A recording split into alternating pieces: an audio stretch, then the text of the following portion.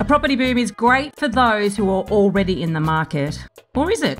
What risks are rising prices masking? What about people who buy through FOMO and overpay for the wrong property at the peak of the market? What about those whose property has lost value even while others are raking it in?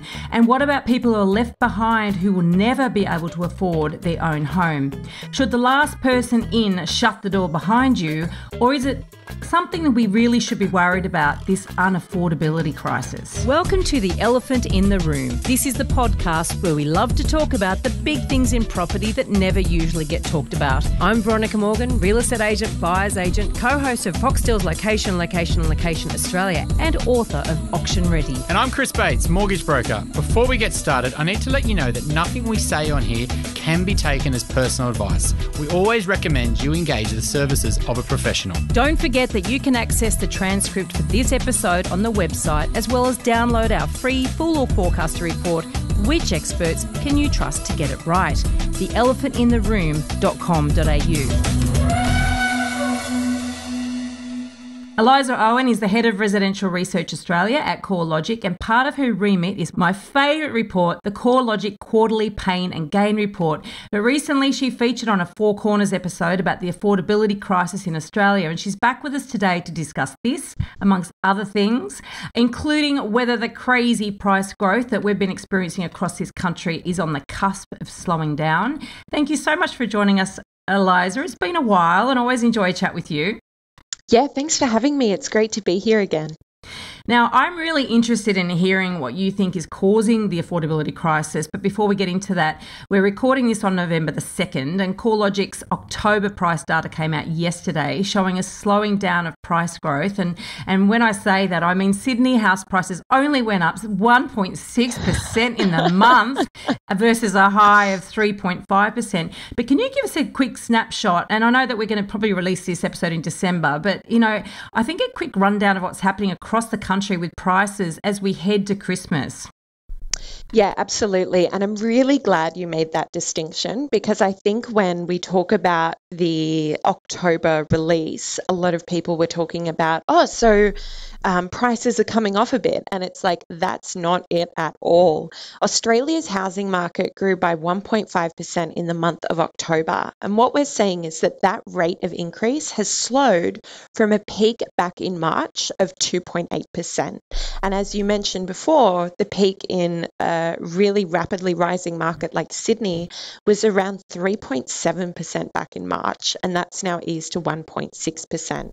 But to put that into perspective at the national level, if you look at the decade average movement of property values in Australia, it's a growth rate of about 0.5%. So to still have growth rates of 1.5% through October is a pretty strong result, even if it's not as strong as what we've become used to through this upswing. Now, yeah.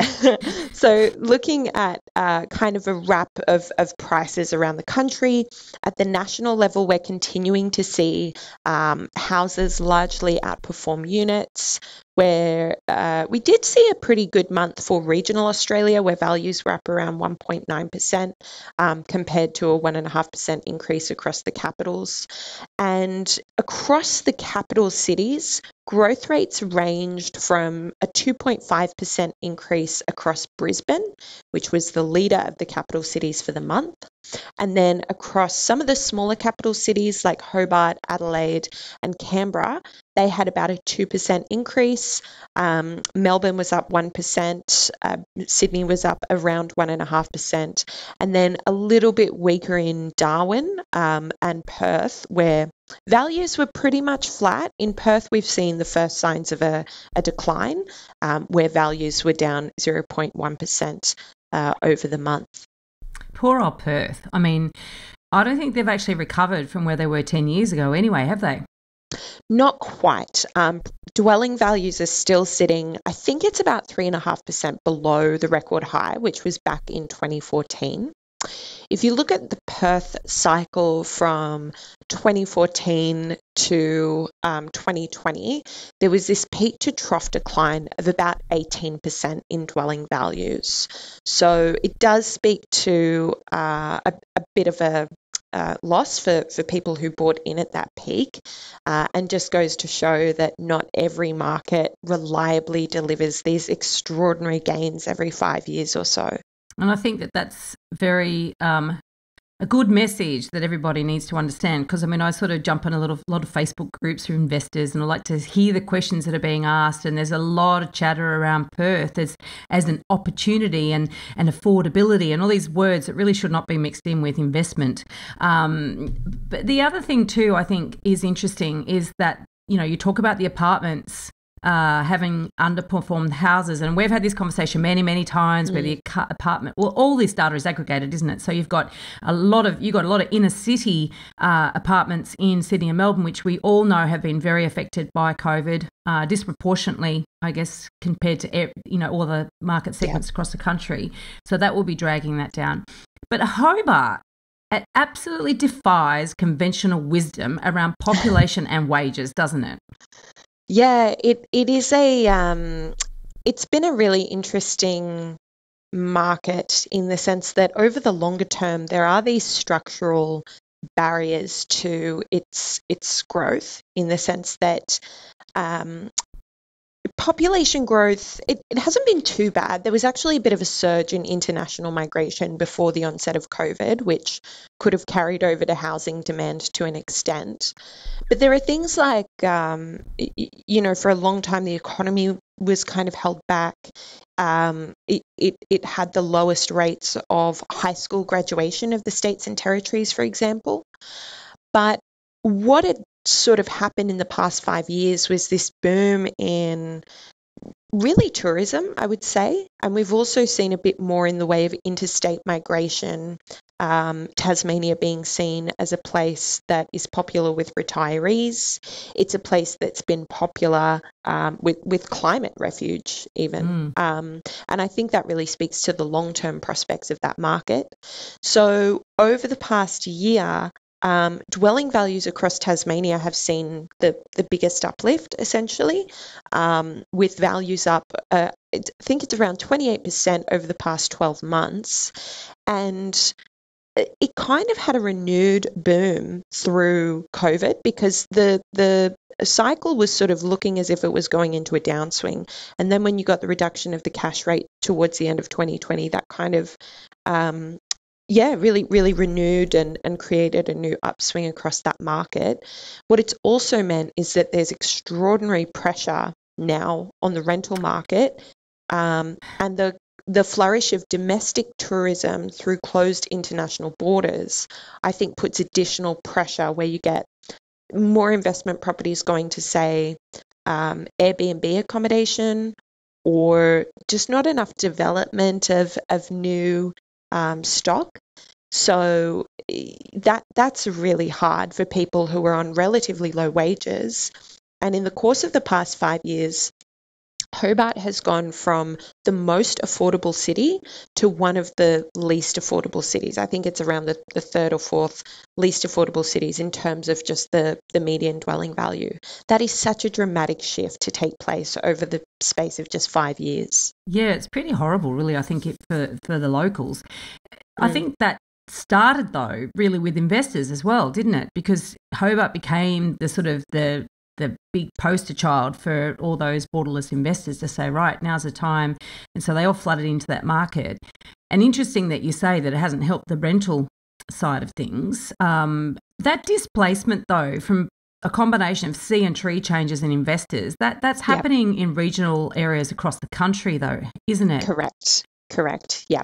And if you look at some of the top performing sub markets, so if we go like deeper than kind of the state and territory level, the highest value increases have taken place across regions like the Southern Highlands and Shoalhaven, the Sunshine Coast, the sort of Richmond Tweed area, where values have increased more than 30% over the past 12 months. And as you say, that creates more affordability pressures for locals in those areas.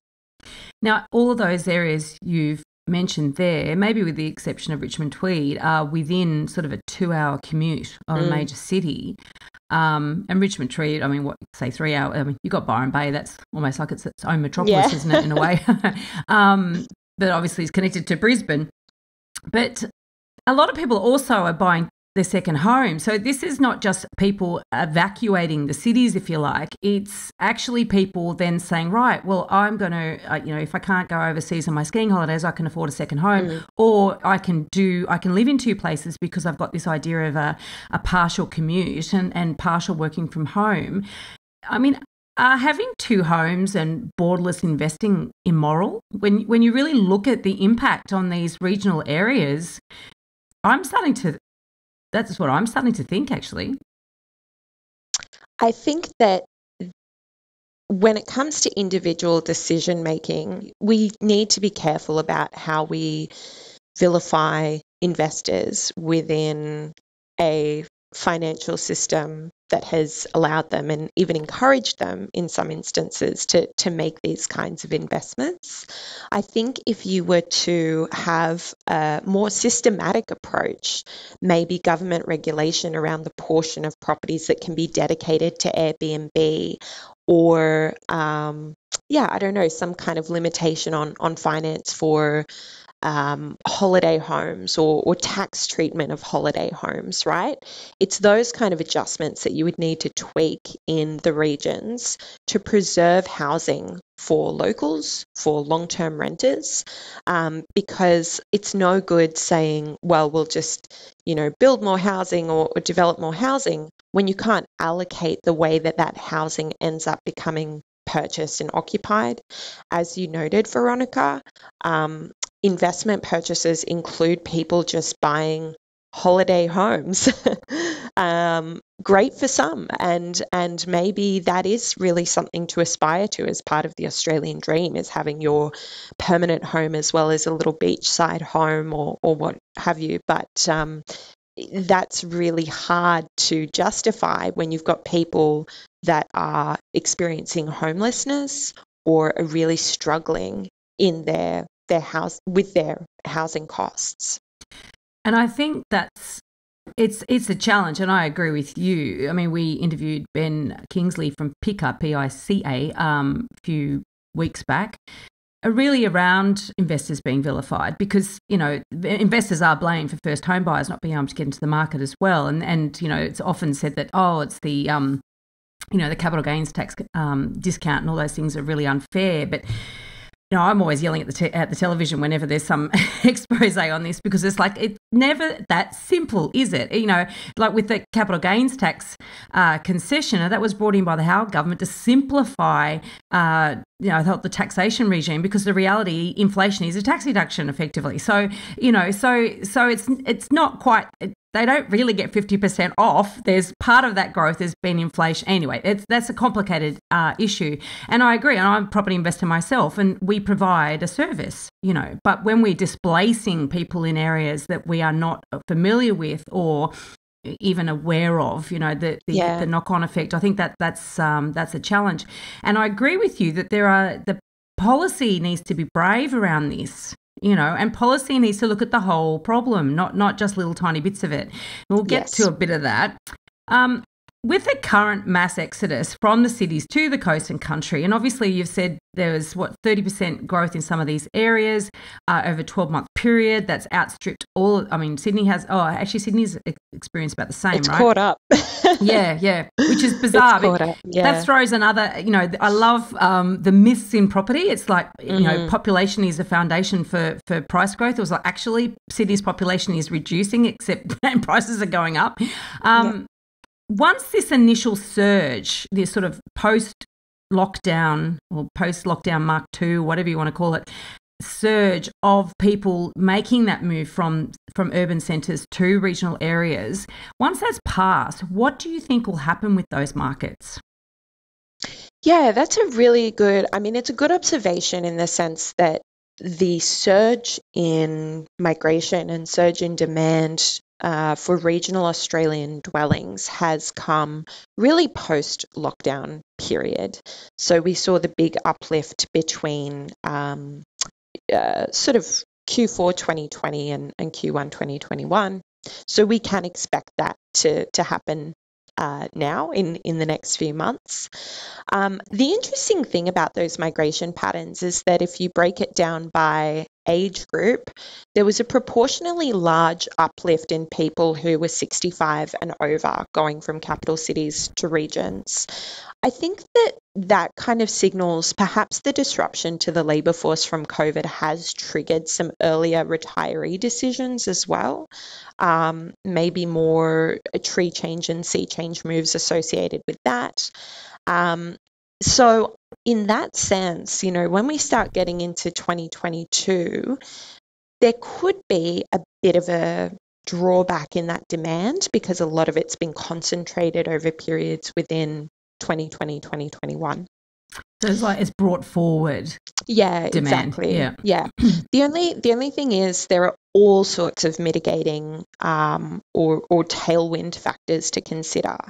What happens if the COVID crisis and the normalization of remote work has actually triggered a virtuous cycles in the regions, whereby higher population means more economic demand, means more demand for employment, means that attracts more people, and that virtuous cycle continues.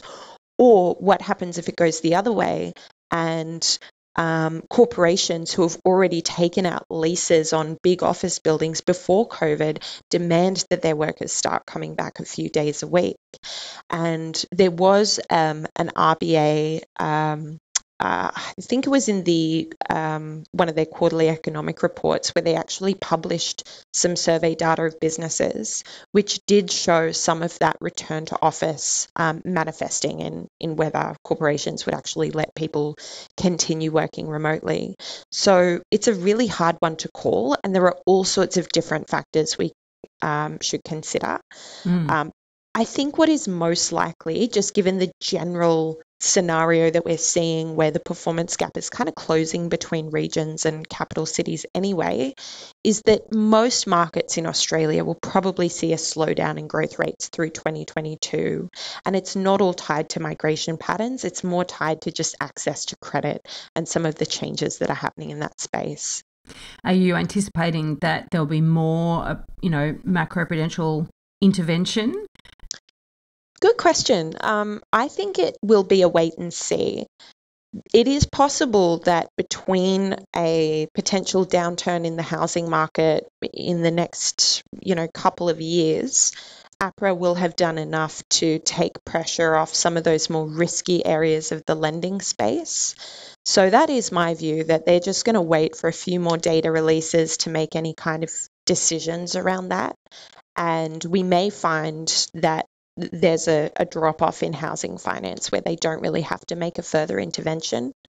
I think there is certainly some maybe even lessons learned from the last round of macroprudential that we saw in 2017, which, in our view, kind of triggered a peak to trough decline in housing values of about 9%. And in your investor concentrated markets like Sydney and Melbourne, it was closer to 15%. That's not the kind of shock I think that the financial regulators would want to trigger for the sake of financial stability and the continuation of the Australian COVID economic recovery. It is always interesting, isn't it? Because, access to credit, right? But then the knock-on effect of tightening that up is impact on confidence. And then that's then when everyone starts knee-jerking all over the place. And at the moment, everyone's overly confident, which is why they're piling into the market. Yeah. And, FOMO is driving prices, it's driving asset choice, it's driving a whole bunch of stuff. And it's important to remember too that this housing upswing was part of the design of the COVID recovery. It's not an unintended consequence of low interest rates. It's the way that low interest rates deliver wealth effects, deliver economic activity through real estate transactions, construction, all this kind of thing. It is somewhat intentional that house prices are rising. And it is when inflation is really ramping up and wages growth is higher that we would see that shift towards higher interest rates, which could then cool housing market dynamics. That's fascinating you said that, because about the wealth effect, because, what is it? I think it was Ben Kingsley actually said that for every dollar that's spent in real estate, there's $9 extra spent into the economy. Is that, have I got that right? No, that sounds about right, given the concentration of employment in, I would say, construction in particular. I mean, you never know the counterfactuals though, right? It could be that for every dollar you invest in a woman's education, you return $12 to the economy, or for every dollar you put into science and technology, you deliver $24 to the economy. So I'm hesitant to spruik property investment from the government planning sense, just looking at that statistic in isolation, because you have to say, well, what are the counterfactuals of investments in other assets that could potentially be more productive as well and give people more options for growing their wealth.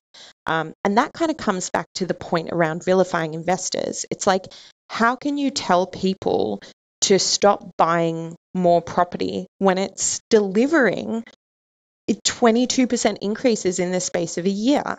Maybe we should be putting more investment and attention into other facets of the economy that give people the opportunity to grow their wealth, especially where we're not seeing substantial increases to welfare payments for people in retirement or low-income earners, save for the increase in job seeker payments through COVID. If you're going to tell people that they need to go off and sort their own wealth out, then you need to be prepared for a bit more speculation in assets like property. I love that you raised this, and it is true that it's unusual to hear property people or people in the property market talk about anything other than property. And so this is really great, because it's a big picture. I'm often saying to people, why do you think property is the only vehicle to invest in? But then I guess what you're suggesting there is that really the whole system is set up to encourage people to look to property, and then if it's a gravy train that everyone else is on and you're not on, you obviously want to be on that gravy train. So the other thing that is interesting, because the flip side of that, when it comes to affordability argument, is that why would anybody want to tackle affordability if then it ran the risk of eroding existing values in property?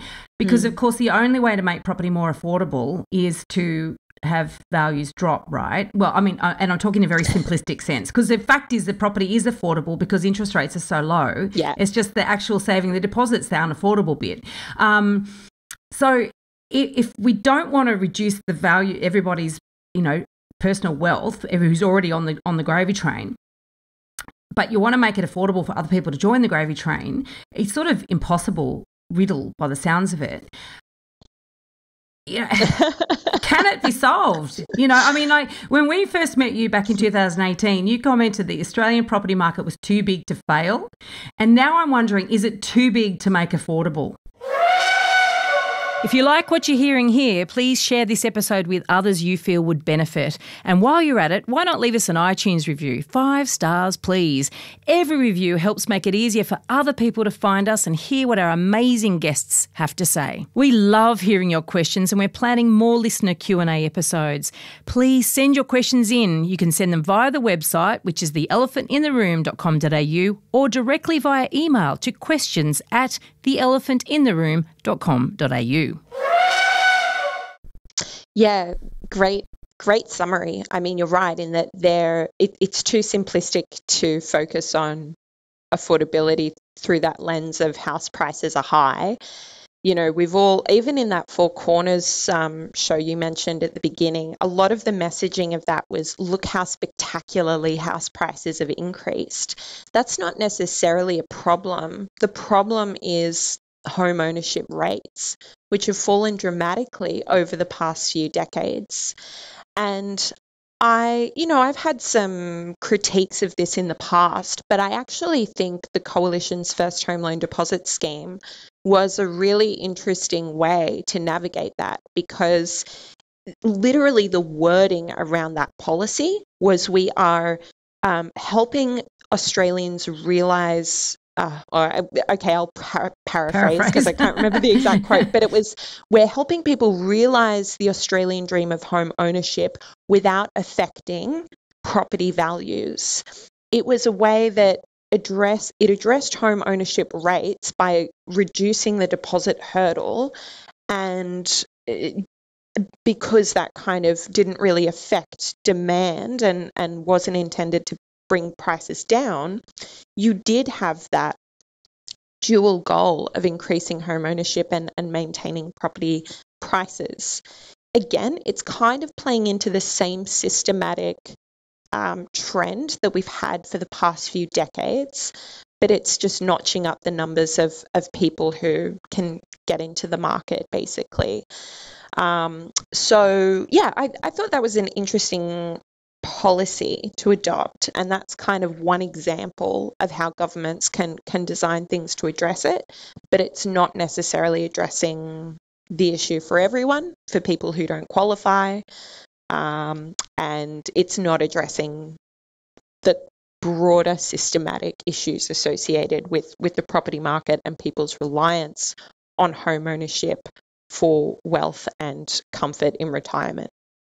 I found that policy, and I've obviously through my other hat, Homebuyer Academy and the Your First Homebuyer Guide podcast and the course that we do, we've looked at all the different incentives across the country, and of all of them, that's the one that we're most supportive of. And the main, and for lots of reasons, one of those that you've talked about, but also that it didn't have the proviso that you had to buy brand new.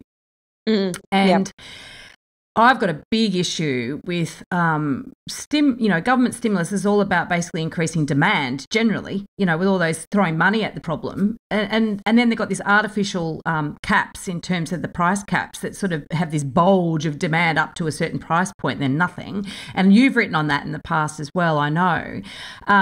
But also it encourages then first home buyers to get into the property market, all right, but buying assets that have a very high probability of losing value.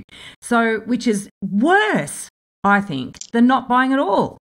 I know, that's a really sad thing to think that, especially with some of the apartment defects that we've seen across parts of the country in the past few years.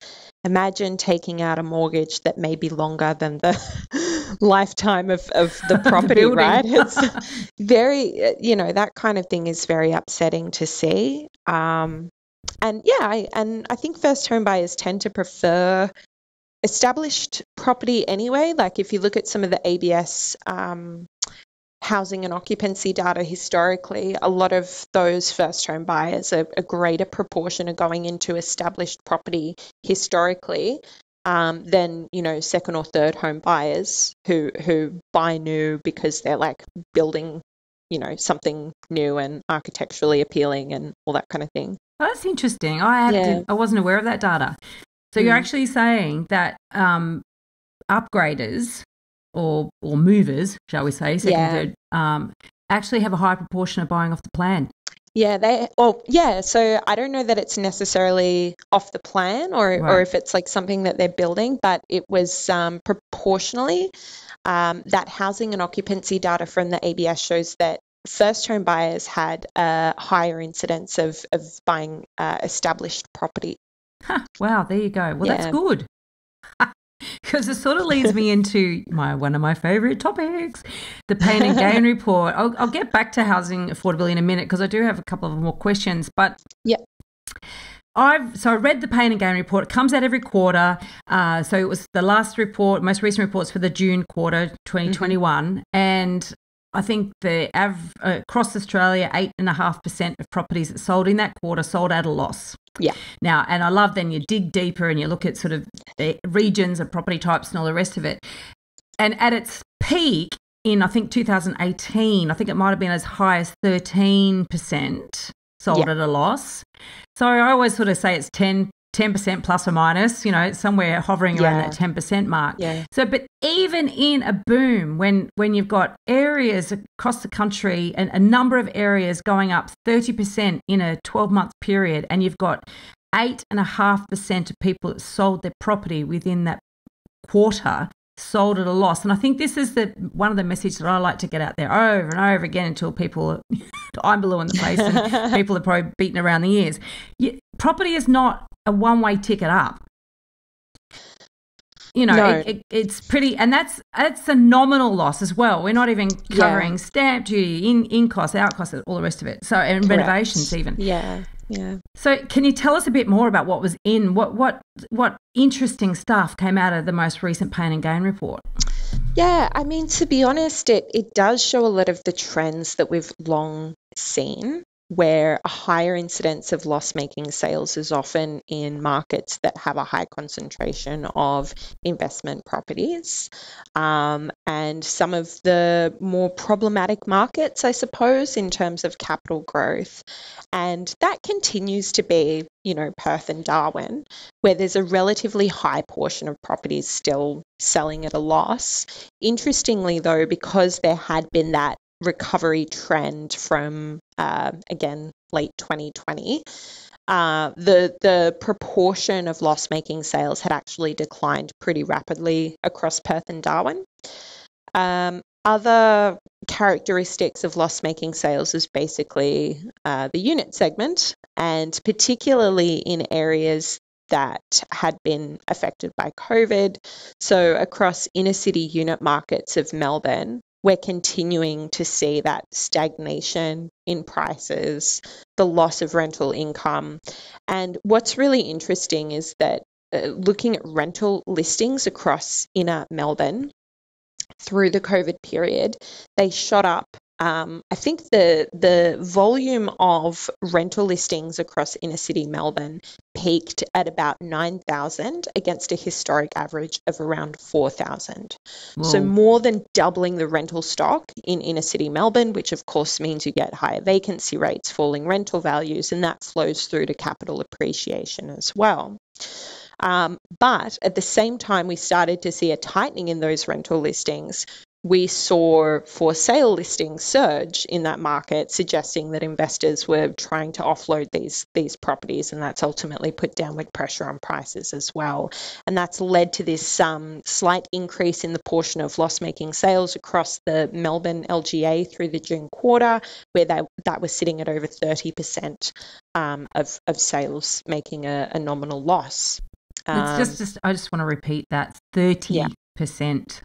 Inner Melbourne. So, and I know that there was a number of regions that do have double digits. And, I guess every now and then someone still argues with me about that. And I'm like, well, that's sort of recent data. There's quite old data as well showing over periods of time. But I guess what probably prompts a lot of people when they're sitting on a loss-making asset, if it's not effectively costing them anything, I've got rabbit ears when I say that, where the rent's covering the mortgage, it's not hurting them too much. They're not paying attention really because they prefer not to recognise that loss or acknowledge it.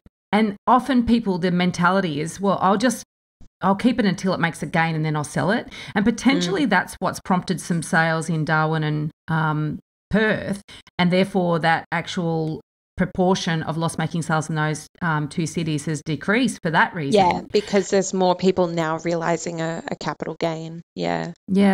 Whereas in Melbourne, with 6 lockdowns, there would have been people that financially would have been under strain, not just because of lack of rent, but also because potentially they've lost their own jobs as well or had to take a pay cut in that period.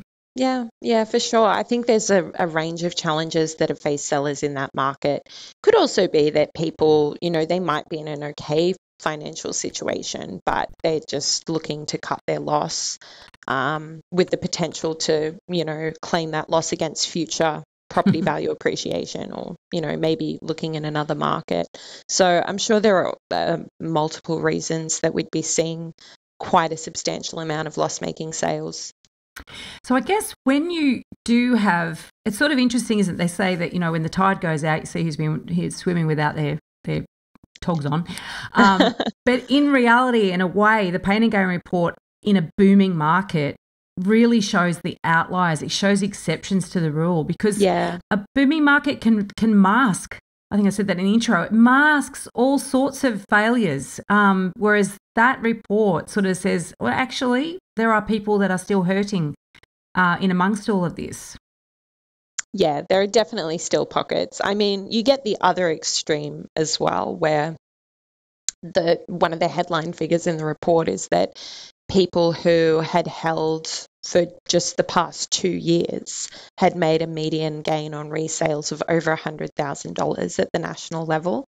So this has been a particularly interesting time in that it highlights those extreme wins and it highlights those extreme losses as well.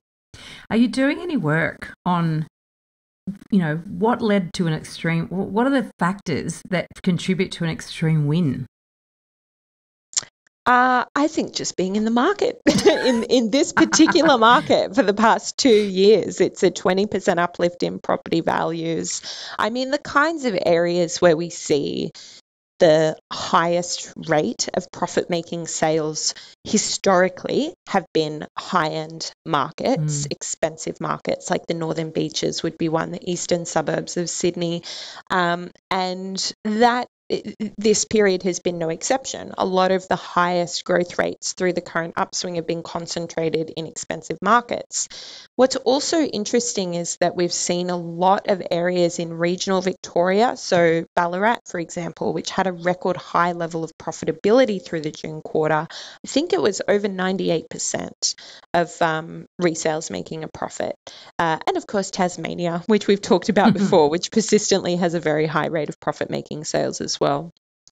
So I'm sure in every market there are individual property decisions where it's never going to make a gain just because of the nature of the property. Maybe it has a lot of structural issues or issues that you don't know about when you're buying. But a lot of the time it does tend to be tied to good locations, detached houses see a higher incidence of profit making. And we also see that owner-occupier sales have a higher incidence of profit making, which could just be tied to the longevity that owner-occupiers have in the market relative to investors. I think also, when you sort of get into the nitty gritty of it, you need to look at the percentage of profits. Like you talk about the $100,000 profit on average. It's like, well, $100,000 on a $1 million property is 10%. On a $2 million property is 5%. So it's not as good on the $2 million, really good on the $1 million. And obviously in those micro sense, in terms of micro decisions on an individual basis, in every area there are properties that underperform and those that overperform. And that's the thing, that getting in and understanding markets on a granular basis is really important when you're buying. I find though, it is interesting to sort of, because when you're choosing a location though, there's a lot of ways in which data can help. And I think that past history, we say, that's going to continue. It doesn't necessarily continue, but it certainly can give us some good clues. Back to the sort of affordability thing, I think there's a bit of a greater social problem that we've got potentially being created here. That widening gap between those who have and those who don't. We've seen dissatisfaction and unrest that this sort of gap can cause across the world, and how agitators can actually turn it into social unrest. We've seen it in Melbourne even, in terms of just shutting down the construction industry and people feeling disenfranchised and then vulnerable, I guess, to being recruited, if you like, or they're angry and they want to make their dissatisfaction known. Do you personally have any ideas for what really needs to be tackled? I mean, you alluded to some earlier, but to make housing more equitable in this country without basically undermining and damaging the whole house of cards. It's not really a house of cards, so it's a bit more solid than that. But, without disrupting what already exists, what clever ideas do you have? I'm curious. I think it's probably something I've talked about before, but we really need to just look at other ways that Australians can grow their wealth and be secure in retirement. And that either comes from, better financial education around how you could grow your money through shares or, other kinds of asset investments, or you would have to increase, I would say, welfare payments that can help people with their housing costs. So I believe it's that Commonwealth rental assistance payment, for example, like increasing that, because one of the main issues with not getting into the property market, like it might not matter throughout your life as a full-time employed adult, whether you're working or whether you're renting or whether you own. Where it matters is when you're 65, 70 years old, your income has to come way down because you're entering retirement. If you're still paying private market rents by that point in your life, then that has been shown to be the difference between a life of poverty or retirement that is comfortable. Yeah. So in order to address that particular social issue, I think you would need to increase government support for those people that are going to be stuck renting in retirement. So that's probably one of the smallest, least disruptive things you could do. There are economists who, have there's this more radical economist, Cameron Murray, whose work I've followed for a long time, who's like, well, let's just build a house for everyone.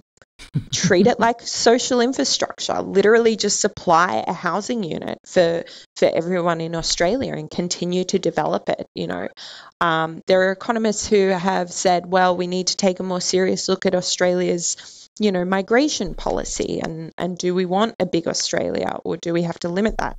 And I don't necessarily subscribe to that idea, but it's interesting, the spectrum.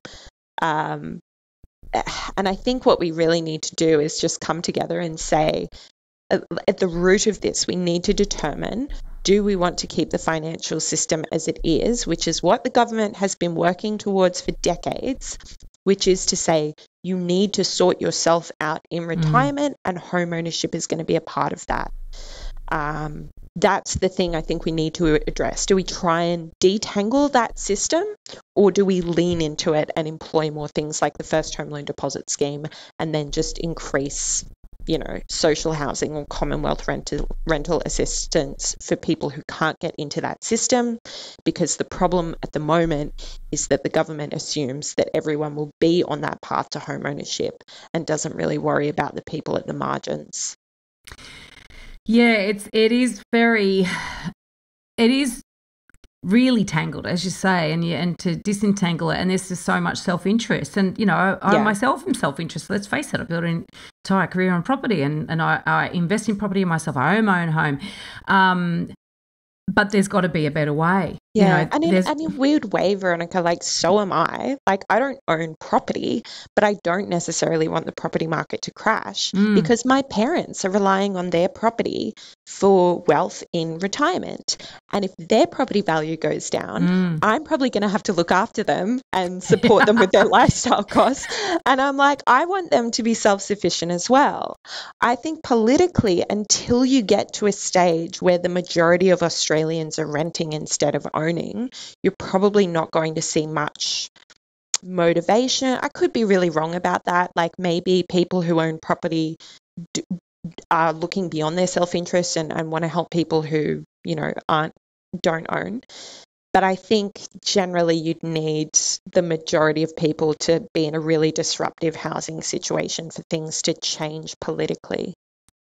Well, yeah, I mean, now the housing market in Australia is worth $9 trillion. Yeah. I thought it was a lot when it was 7, and then it dipped under 7, in 2018, didn't it? It was and even that, it's worth more than it's worth more than all the other asset classes in this country combined. Correct, It's pretty outrageous, really, when you see how big it is. And then, of course, who dominates our stock market? The banks. And what's the banks, the dominant industry that the banks are in, lending money for housing. But if people are locked out of the party, they're not going to be too happy about that. And at the moment, it seems to be really, there doesn't appear to be the government will, in a greater sense to actually develop policy around this. It seems to be that it's there are smaller providers and smaller players who are actually coming up with, local solutions, if you like. Yeah. And I think that's been quite intentional as well, is to try and increase efficiency in this space by outsourcing to the community housing groups instead of a government-led social housing initiative. I think we have gradually seen that over time. Not necessarily a bad thing. And to be honest, I don't know too much about that particular space. But I can see how having localized groups that are more familiar with the needs of their community could be a good thing. Yeah. And we see really terrible examples of public housing, and just look in Waterloo, Redfern, those towers, and down in Melbourne, you got Richmond, you got South Melbourne, you got, all the way around. They can't be great places to live in. They when COVID hit, oh my God, the vulnerabilities of those populations. I know. And the treatment, because it's not a well integrated social housing situation. It's almost like this little block that you can isolate, it was awful. Terrible. So hopefully, I don't know.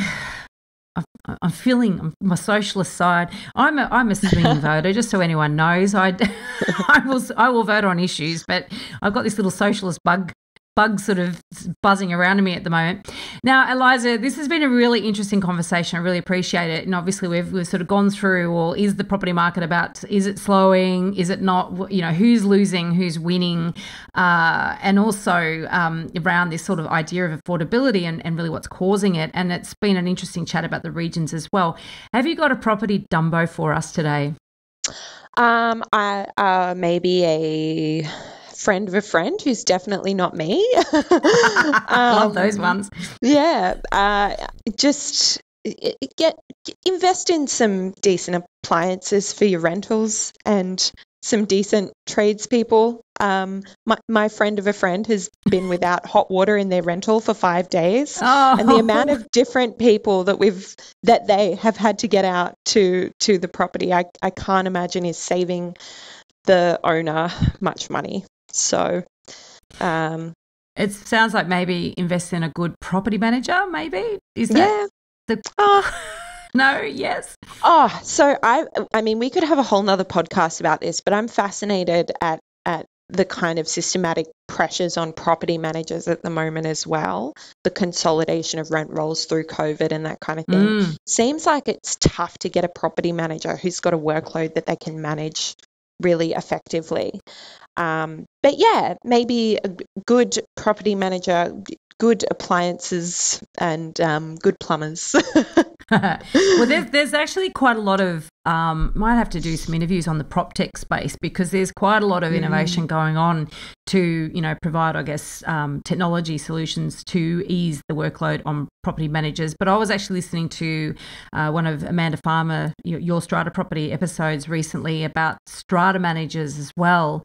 Property managers manage individual properties, strata managers manage buildings, and the problem comes back to, well, what are they being paid to manage these buildings, and have they got the bandwidth to be able to spend the time necessary to manage them properly, but also B, are they actually educated and qualified in that space anyway? Because obviously as values of properties go up, the risks of having them poorly managed goes up as well, and poorly managed can go with training and education, et cetera, et cetera. So there's another complicated can of worms that we could potentially get into, is that the supporting roles in this industry are not adequately funded. And as consumers, do we really want to pay enough to make sure that they're adequately funded? Yeah, and that's the thing. I'm not a big believer in like vilifying property managers and strata managers and things like that. I think if you've got problems that are so commonplace, it can't be the individual. Like, it's got to be something wrong. Systemic. Yeah, exactly. But yeah, I look forward to hearing any work you do on that, Veronica. And I think I'm loving listening to the podcast. So keep it up. I think you guys are doing such a great job. Well, thank you. Thanks for that too. And thanks for coming along and chatting to us. And I think it's been a while, so we won't leave it that long before we talk to you again. Really appreciate your time. No, anytime. Thanks for having me again. If you're looking to buy your dream home or an investment property in Sydney's inner west, eastern suburbs or North Shore, my team and I can help you buy without regrets.